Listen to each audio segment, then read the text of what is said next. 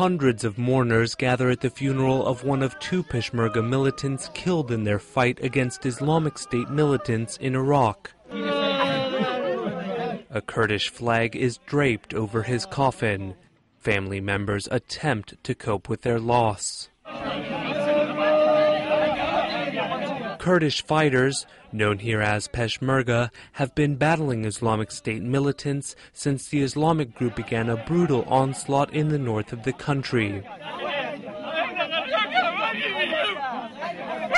U.S. President Barack Obama ordered airstrikes in Iraq last month after much of the Kurdish-controlled territory fell to Islamic State fighters. But for the family and friends of a fallen soldier, the threat of Islamic State fighters could not be more real.